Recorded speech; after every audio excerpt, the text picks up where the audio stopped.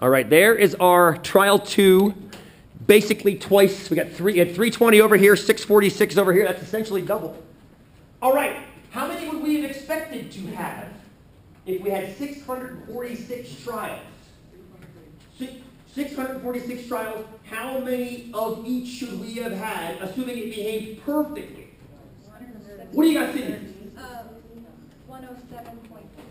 Love it. 107.66666. Let's call it 107.7. How's that sound? Yeah. 107.7. All the way down. Everybody following where that number came from? Cindy, one more time. How'd you do it? Just multiplied it 646 times 6. Fantastic. Yeah. Take 1/6 of that total. Your sample size here is 646. Your expected is just going to be 1/6 of that. Because you're assuming you're equally likely to have a 1, a 2, a 3, a 4, a 5, or a 6.